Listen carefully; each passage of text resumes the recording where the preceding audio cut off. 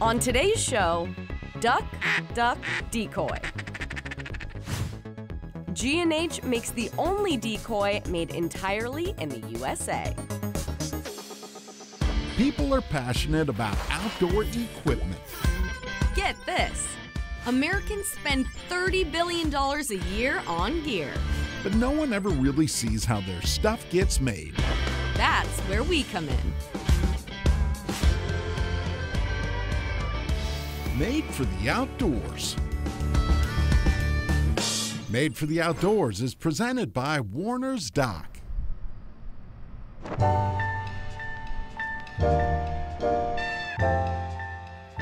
If you're a waterfowl hunter, you've probably heard of G&H Decoys. G&H has been serving hunters for over 8 decades and are still going strong here in America's heartland. We're in Henrietta, Oklahoma to see how their decoys are made for the outdoors.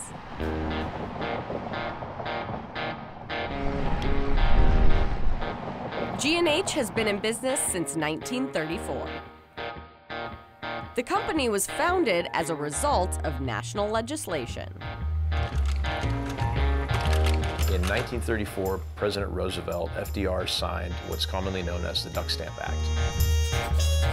Part of that legislation said that it was now illegal for hunters to tie a little string to the leg of a duck and put it out in the water to swim around in front of your blind. You had to use artificial decoys.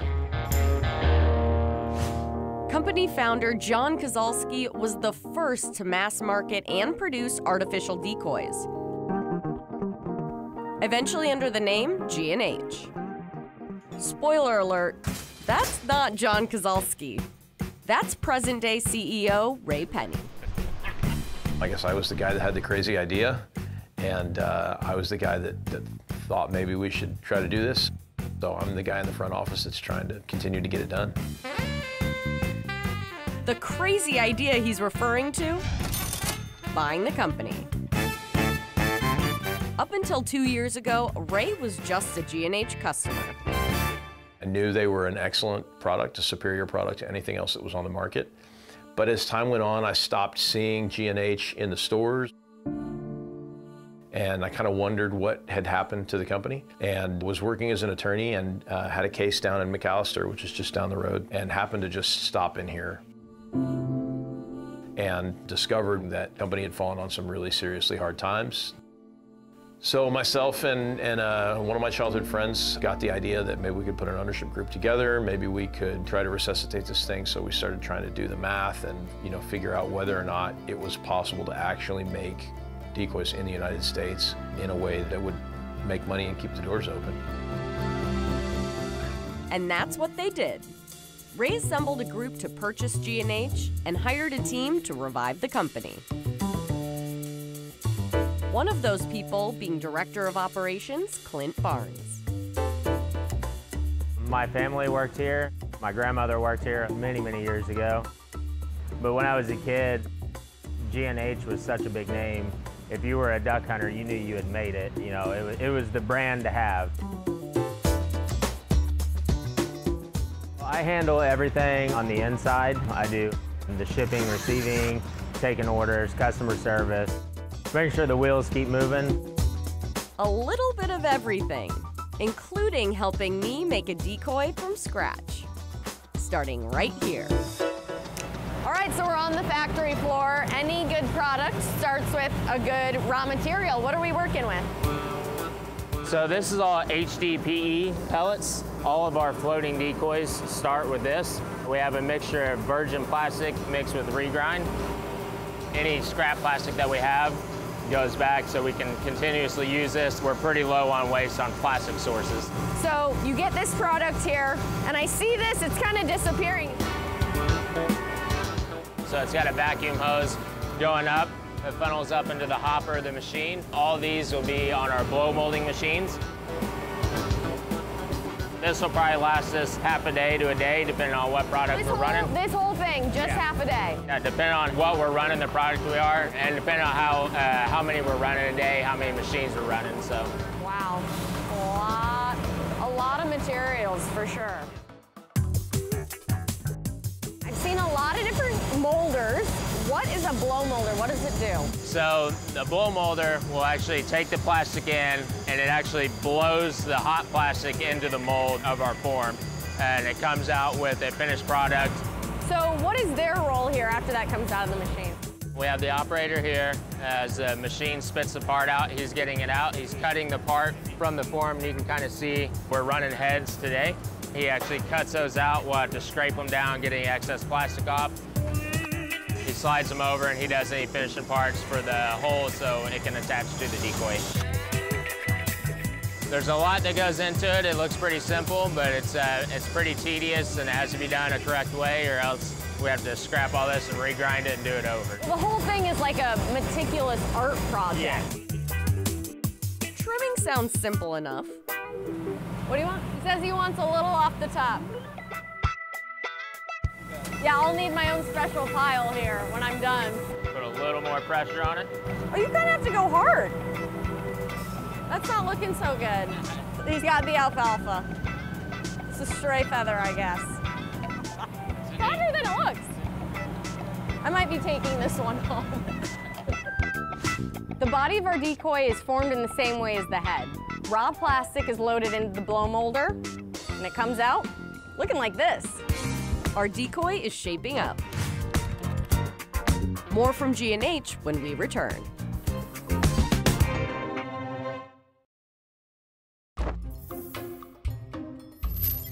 Made for the Outdoors is brought to you by Warner's Dock, Aquarius Home Services, Ice Castle Fish House and RV, Flow Trailers, and by Keystone Light. Keystone Light, always smooth. Celebrate responsibly.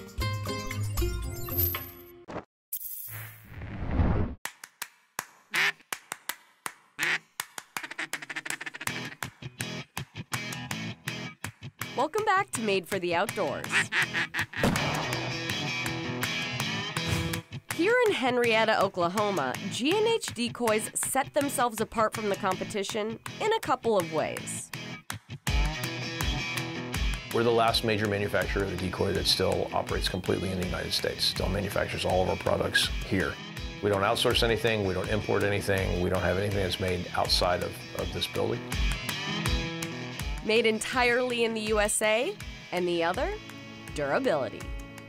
We have some proprietary processes that result in a decoy that's extremely durable and lasts for a really, really long time. We're not the most expensive decoy on the market, but we're also not the cheapest.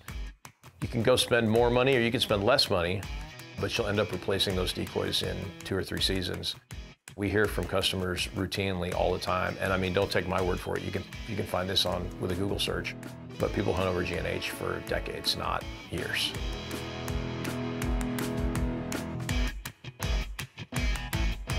Our decoy molds are finished, and now it's time for some paint. The next step, base coat.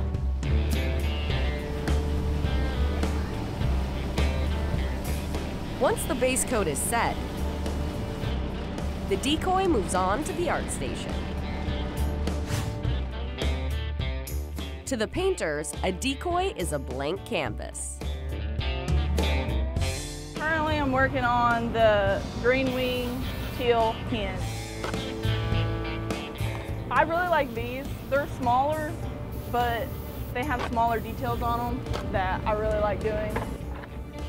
For painter Samantha, her interest in decoys goes beyond paint. Do you hunt? I do. You do? Yes, ma'am. Okay. Since I was little, we'd go up in the woods and go deer hunting every morning. Head painter Lester is a true artist. Lester is the head of the paint. He's very artistic. Some of the new designs we did, he created. It varies depending on what we're doing, depending on what part we're painting, what color we're using, but weekly it's usually around 150 dozen. That's nearly 2,000 decoys. Let's see if he'll let me paint just one. Taking a seat in the painter's chair. How long have you been painting? Since I was a kid. Okay. I've only been here for maybe about a year or so. But you're an artist. Yeah, I actually am, other than here. You forget how much little detail and how important it is to the actual final product, like having it done properly. Right. It's a lot more that goes into it than a lot of people realize. All right, but you're gonna let me do it today. Yes. Like I said, I've already done the hard work for you. I've already traced. All you gotta do is color within the lines. Okay. Just the button on top is what makes the paint come out, and you can twist this here to adjust how much paint at a time. The difficult part is getting comfortable holding it. Lester may as well be an art teacher, because today, I'm a novice student. I'm ready. Giving it a go. Oh boy. So if you're not quite comfortable, which I'm sure you're not, then the short bursts are good. It's my nerves. There you go. I mean, but I don't want it to get like... At least you're careful. That's that's all about it, so that's good. Actually, it's really good. Whatever you say, Lester. Oh my gosh. There you go. Just like that. Once the decoys are painted, they come here, the drawing room. This is where they cure and await inspection.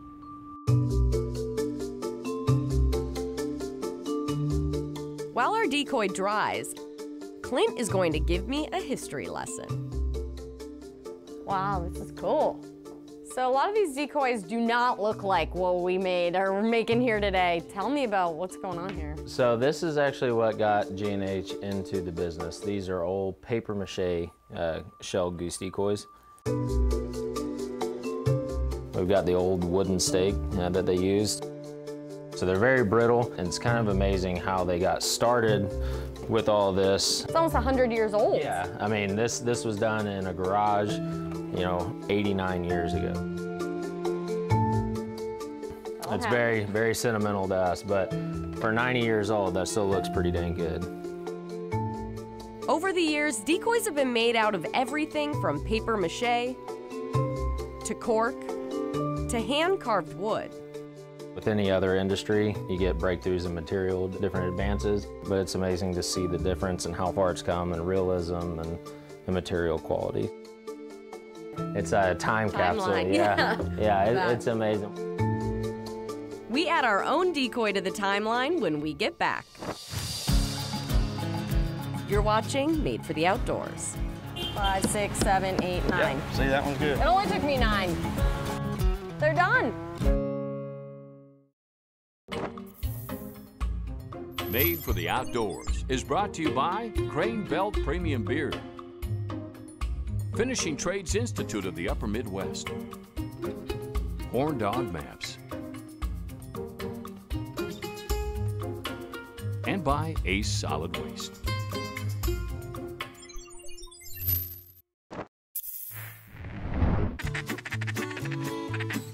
Welcome back to Made for the Outdoors. When the new ownership group purchased G&H in 2021, it came with challenges. Well, the transition period related to a challenge in itself. For example, we didn't have any dealers when I got here. So we've had to go through and look up old dealers, look up new businesses that are in the waterfowl industry, make those contacts, build those relationships from scratch. Ben Half's main job is to reestablish dealer relationships, but he's also an integral part of innovation. Make sure you capture me with like more of a masculine stature than him in every There's always good ideas out there. You have to be careful not to chase the good idea fairy and get off course. I think our long-term plan is to never be afraid of innovation, never be afraid to try something new.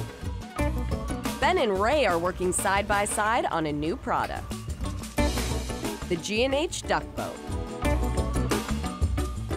The boat project has been one of those innovations. It was one of those things that we thought, how can we do something different? And so we've got this boat that is roto-molded. It weighs less than an aluminum boat of similar size. And the nice part about it is that you can really accessorize the boat, and you can put things on or off of the boat depending on what it is that you're trying to do. So in the wintertime, it can be a great duck boat for you. You can put a blind over the top of it. You can attach a dog ladder to it. You can do all of these things. In the summertime, you can strip all of that hunting stuff off of it. And mine has a poling platform, and I can take it down to the coast and catch redfish with it. It's kind of a Swiss Army knife of boats. While exploring new ideas, G&H's main focus is still perfecting the decoy. On the factory floor, our decoy has reached assembly. We've made it to packaging and inspecting, but we still have a little bit of assembly to do. I'm here with Hunter. What's the first step here? First step will be putting eyes in. Just put them in like that. Okay. And you put your hand right down here. And you just push the eye in. Pop it right in. Yep. All right. Come here, duck. Oh, God. Did that go in? Yep. Oh, all right. It's in there. I feel like this step is what brings them to life. There we go. I heard that one click. It's alive. All right, to the sandbox. Now what happens here? Now we grab our funnel and fill it all the way up. Okay. And we just put it in the keel and let the keel all the way fill up. And just go to the next one. That's pretty simple. So just shake off the excess. Just shake it. Here's the hard part, putting in these plugs. Oh, God. Get them on there about as flat as you can. One easy tap and one hard tap. All right, one easy, one hard. I think I can do this.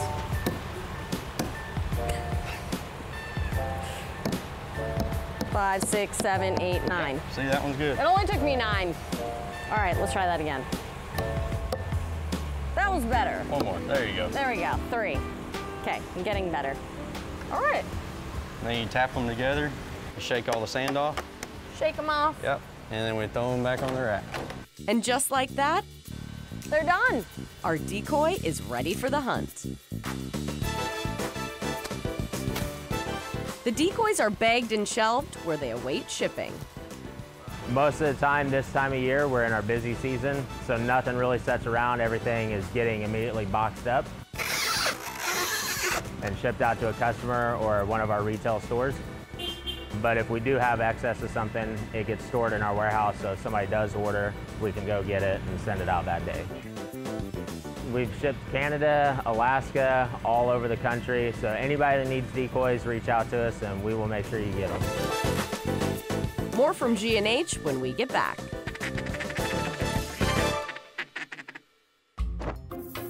Made for the Outdoors is brought to you by Magnum Research, Central Boiler, Hunt Worth, and by Guy Metals.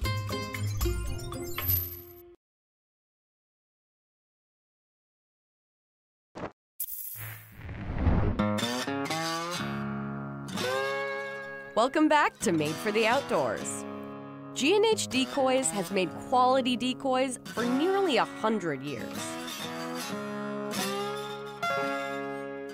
Here in the original shop, we turned raw materials into this masterpiece. But for the folks here in Henrietta, their work is much more than a job. I've always enjoyed being in the outdoors. There's something about being in the outdoors and sort of unplugging and disconnecting from your daily life. I think a lot of people probably say, you know, it refreshes you, it rejuvenates you.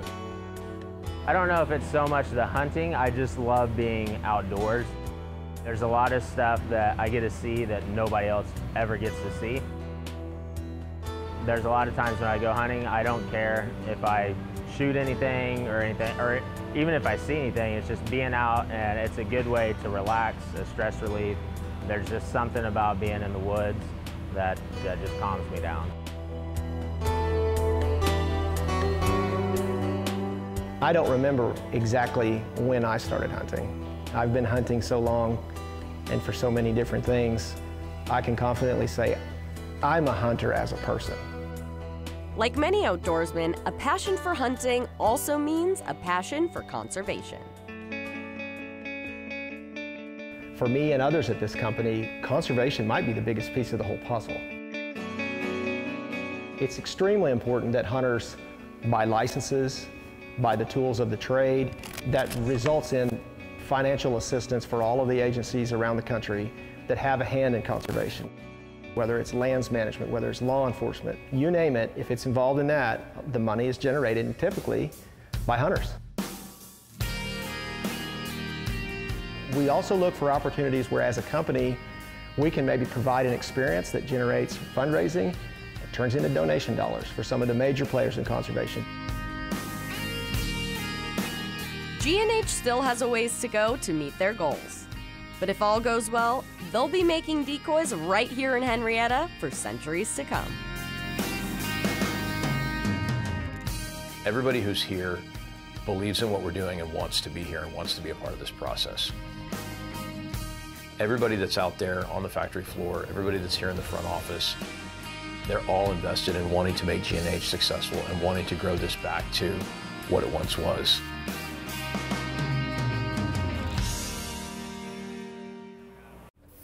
And it's like taking an art class. I feel like you could charge for this, have people come in, you know, date night, a little wine, paint decoys.